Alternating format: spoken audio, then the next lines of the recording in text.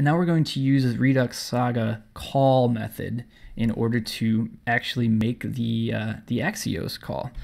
So let's assign the response for our attempt to make this HTTP call to a constant. We'll say constant response equals, and again, we are going to use yield here and use that call method from redux-saga to call whatever we want to call. And redux-saga expects for us to return a promise at this point. Because we are yielding a response, it's doing some magic behind the scenes that says when this promise resolves, we will then call the create lesson async method again, at which point it will pick up where it left off on line 11, or if that response was an error, it'll go to line 12 and continue processing through that function here.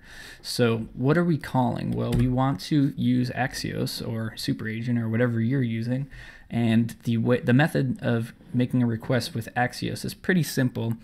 Normally it might look something like axios.get, and you have the URL that you're making the request to here, and that would actually return a promise for you. So when we use redux-saga's call method, we want to just provide the method first that we want to call, which is get, and then if there's any parameters that should be passed to the Axios get method or whatever method that you pass here, you can provide them as additional parameters to the call method. So for us, because you have to provide the URL for get, we're going to provide that as the second parameter. Now, in order to make this request easy, we're just going to use a placeholder API or URL that just gives us some fake information back. So there's this easy one called JSON placeholder. By the way, I Googled how to pronounce this, and the creator says JSON, but I kind of like JSON. I'm just going to go with JSON. How's that? Anyway, you can use a JSON placeholder to get some response data, just some fake mock data back to make sure that your API calls are working correctly. So, and we're creating a lesson in this case. So instead of using get to just get a payload of posts back from this fake data thing, I'm going to use post, and post is going to basically dispatch a HTTP header that says, hey, we're creating a post here or creating a lesson here, not getting all the information back from it. So this service says that we can send a post request to posts. These are two different things, don't get confused there. And we should get a response back from that. So I'm going to copy the address up here, and back in our code, I'll paste it here in the bottom, and I'm going to make sure that I call posts. And instead of using the get method, we are going to use the post method. There we go. If we look at the Axios documentation for post, you can see that the first parameter that you pass is the endpoint of the URL that you're calling, and then a second parameter is a object of data that you're interested in sending along with that request. So we want to send along data about the lesson that we are creating to this particular endpoint. Now, obviously it doesn't really matter for this one because we're just mocking this and we're going to get the same response back no matter what. But in your case, you're probably going to want to pass information about what you're creating or what your object is that you would like to delete or whatever your process is. So you can do that by providing a third parameter here, and you can pass the information along that you would like to go with that body of that request. Now, more than likely, this information is going to come from your app and not be something that you want to hard code here.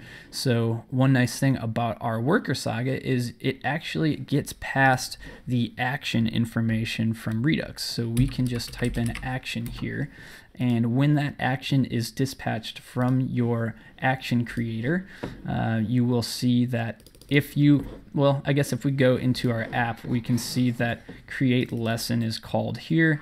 And if we passed it information from our app, whether that was a ID or maybe a name or title or value from a text field, that would get passed into our action creator and then sent along as part of the payload for that action.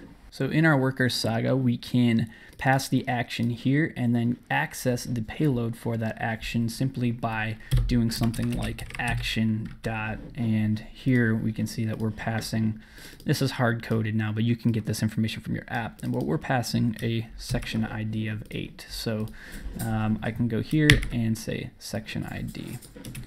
So we'll say as the body of this request, we are going to say section ID is equal to the action section ID value. And the last thing that we'll want to do is just do a quick console log for the response so we can take a look at it when it finishes. Now, if there's any sort of error during that request, it's going to get passed to this catch block. So we want to make sure that we handle it accordingly here. So if we ever get here, we can say console log request failed. Uh-oh, there's a problem. Maybe here could not create lesson. And then we want to see a little bit of information about that error which gets passed, so we can log the error. And we'll need to also handle that through an action here as well. So now we have our worker saga set up, we have our watcher saga running, and our root saga is combining all of our watchers, which is only one in this case, but it's passing it back to our store, which is now running everything and listening for that action to be dispatched. So if we go back over to our app and everything is just cleared out, if I hit add lesson, let's see what happens here. Whoa, we got attempting to create a new lesson via the API. We also have our response here, which we console logged on line 12, and we can see some information about that network request that was done. So we can see it's actually doing something here, which is awesome.